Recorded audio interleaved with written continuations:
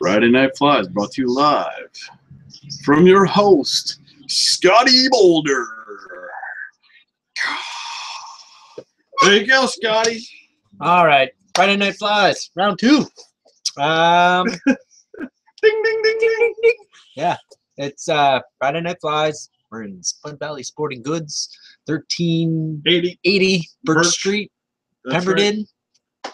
Also, headquarters of Pemberton Fish Finder. We talk trout. Local fishing charters for Whistler and Pemberton. Yeah, looking forward to the ice fishing season. Yeah, it's been Around a the long corner. fly fishing season, but it almost doesn't seem long enough, does it? Never does. Never does. There's so many different things to catch around here. Yeah. You guys, So- these guys wouldn't like it. No.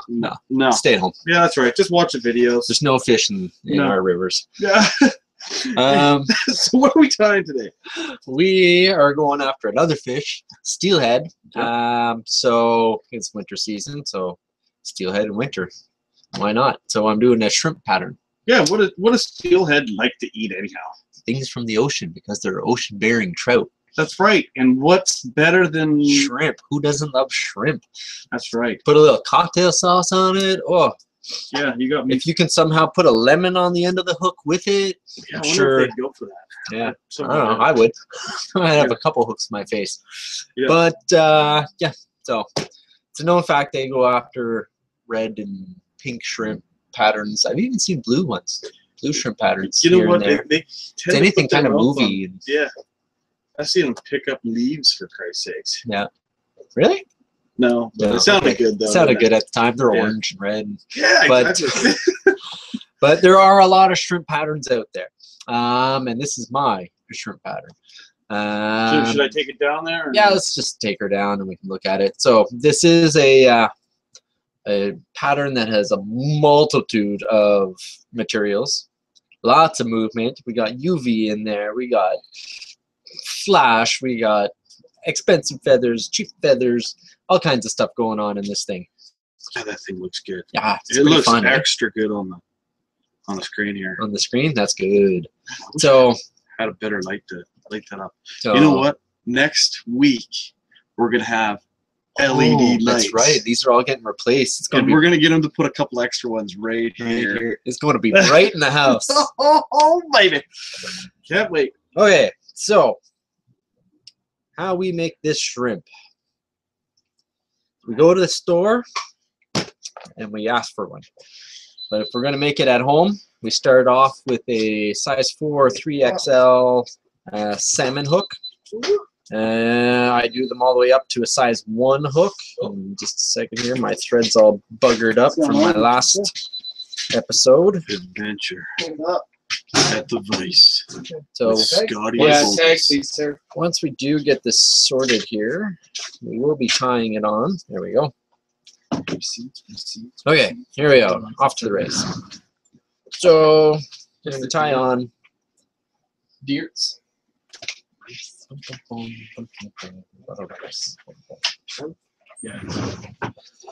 and we're going to be going right to the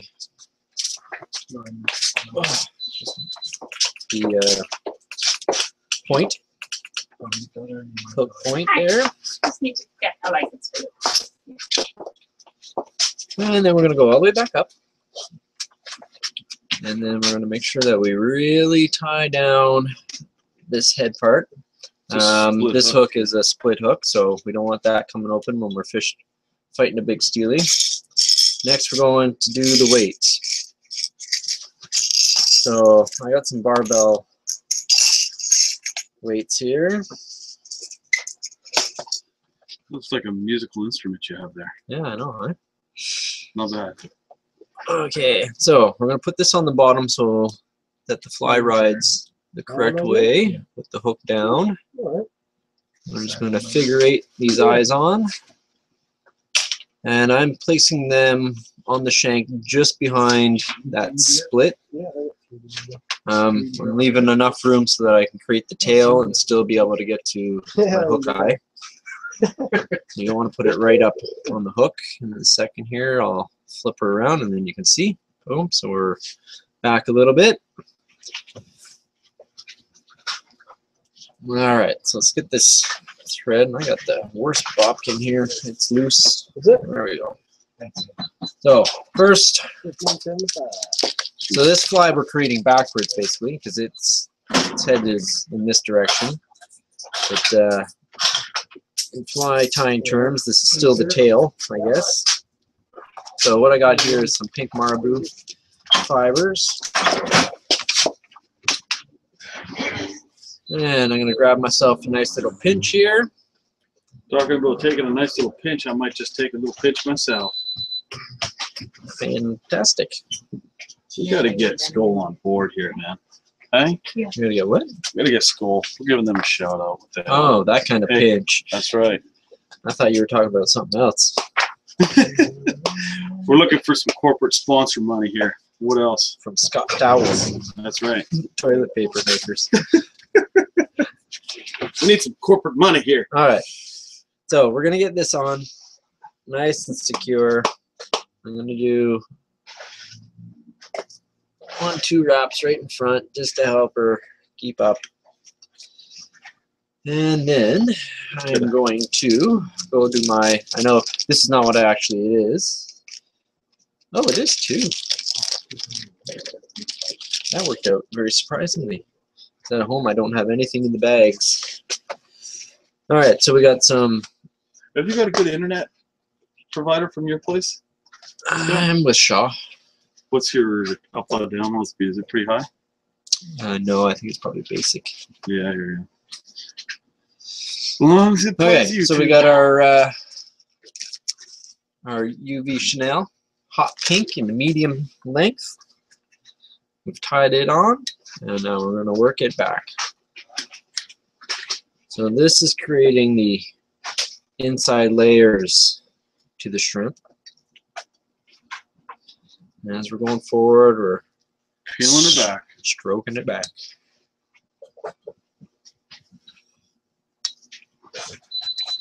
The delicate, soft layers of the inside. The thighs. The UV flash of it. Scotty Holmes is in the building. Hey Holmes, how we doing? All right, so I'm gonna go back about halfway down the shank. Yikes. City Moore. Brad speaking. Kind of shrimp, eh? Yeah. What's going on? So that's it for the UV material. Yeah, sure. So that's really gonna glow from the inside. And then next what we got is some pink pearl flash. And now I'm going to grab 1, 2, 3 strands of that.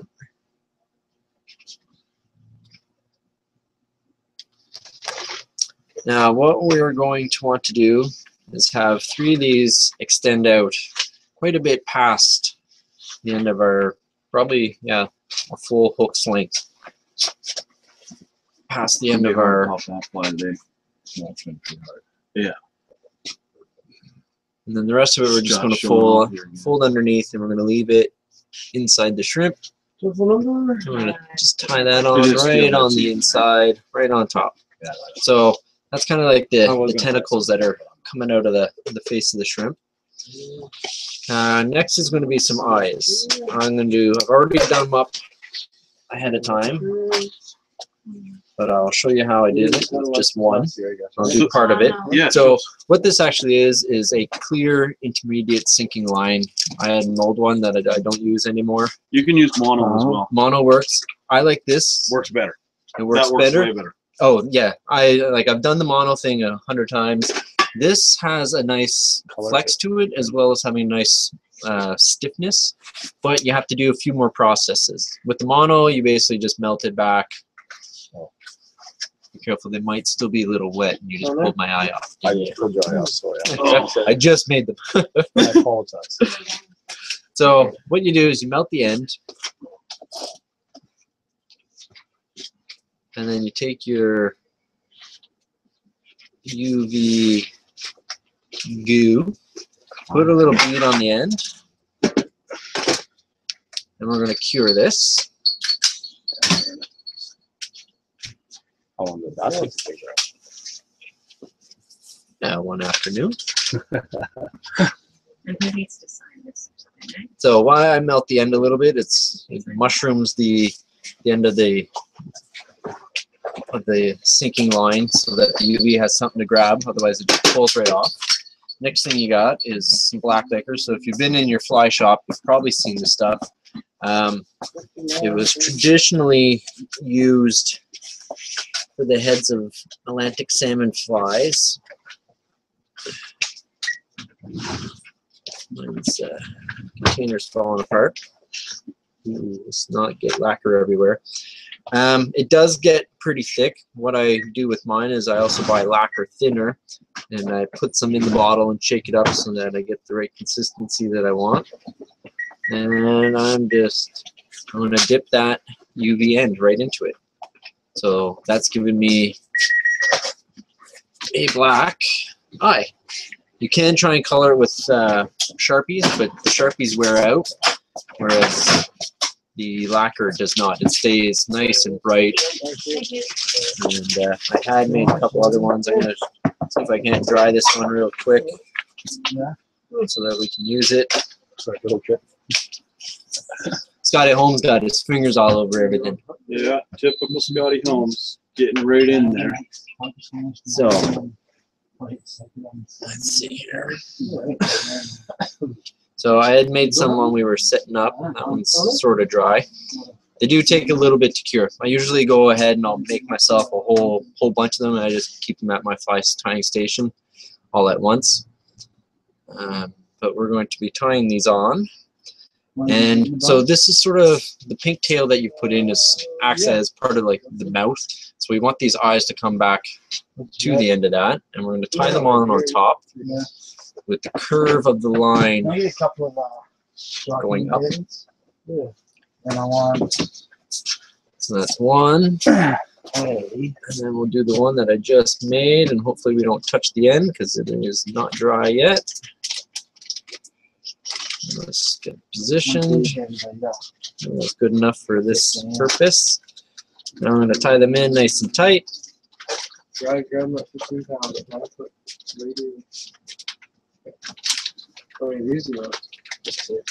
and tight. That's the one I'm afraid of. All right. I think Brad went and made himself a mono one in the background. Yeah, I was trying to keep it with the camera there. Mono works good too. It is a little bit of work. But I mean, I could. So I got my two eyes. You can work it up a little bit more, but it's hard.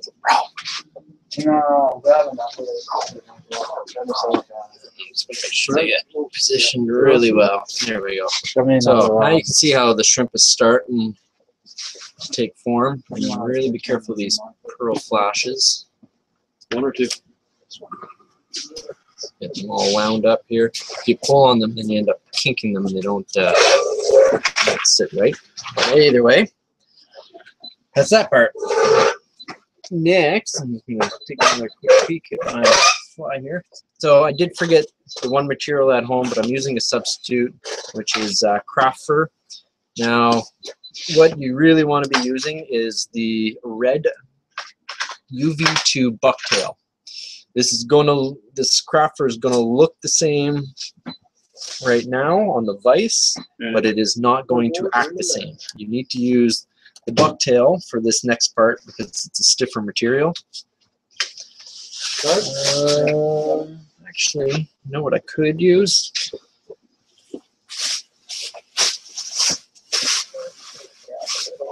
What's that?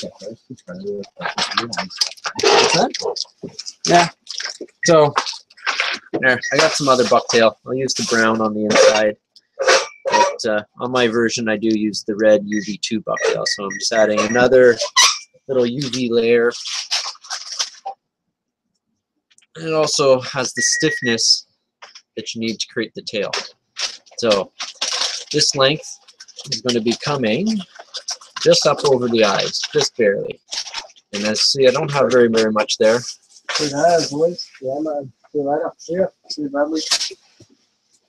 So I'm going to tie this right on top, and we are not going to cut the ends. We're going to leave them for after. So as you can see, it's starting to make the shape of the tail that we're going to be using.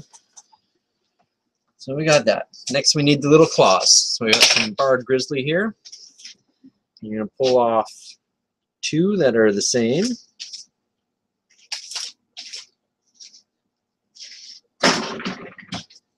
One and 2. And what we're going to do in the end is just push your fibers back and nip it off. So when these go back forward, now you got yourself a little claw. Unnecessary, but I like to do it. And I'm going to do the other one. So when we go forward, we got a little claw shape. And we're going to put one of these on each side. So I want them to be just a little bit longer than the eyes. So I'm going to peel off the excess feathers here. So I've peeled off my length. Might as well measure it up to the next one so that they're the same. And right there, and right there. Alright, so let's get these in here. One on one side, 1, 2, 3. 1, 2, 3. And these claws are going to add some movement to your fly. 1, 2, 3. So we're got one on each side. Get rid of the tags.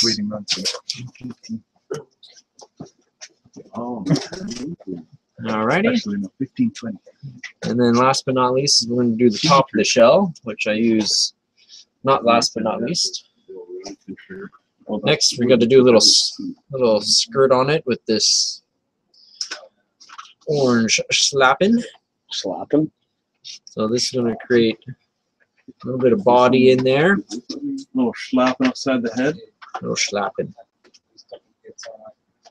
So we're adding the slapping for movement and to fill in this gap here between.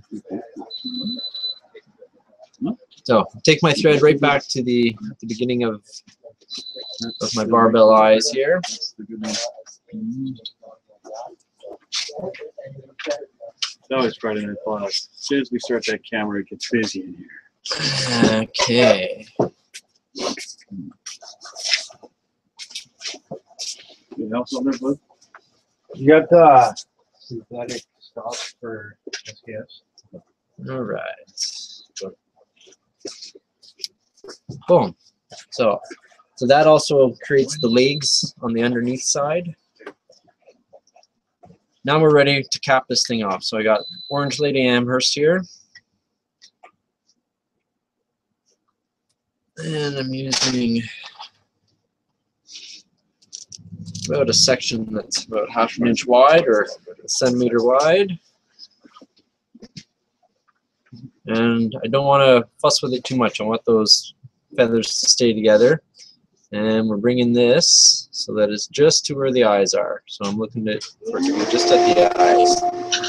Get the slapping all moved down on both sides. The skate sharpening machine started. It's hockey season, man. Okay, I'm going to go to the other mic. It's right in front of you. Okay. Mic change. Mic check. Testing 1, 2, 3. Hopefully I can get much feedback. All right. So you got the Lady Amherst on there. Now the last little thing that I do is I have some ice dubbing in black. This is going to help me just to get those barbells all cohesive into the fly. So I'm going to just put a little bit of dubbing on there.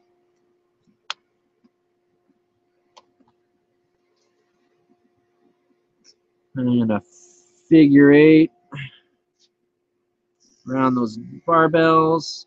I'm going to go underneath all that tail.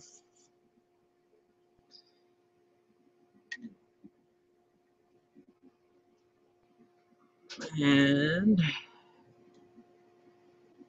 there we go. So now we're ready to whip finish.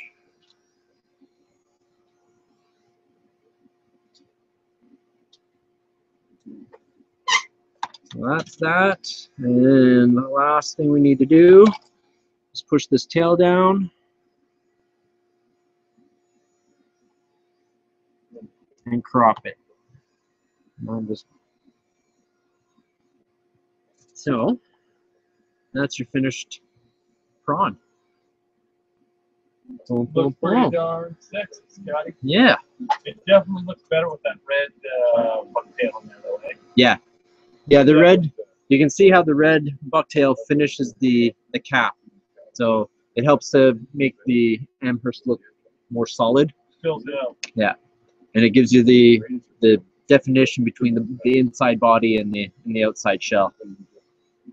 We can call that the gray ghost. This is the gray ghost. So that's your shrimp. That's basically it. Looks great.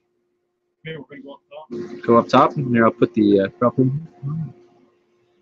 There it is. You're up top, bud. All right. So You got shrimp on your chest. You got 2 shrimp on once your again, it's Friday Night Flies on Boulder, Spud Valley Sporting Goods, and Pemberton Fish Finder. And I'm going to sign out by saying, love the tongue.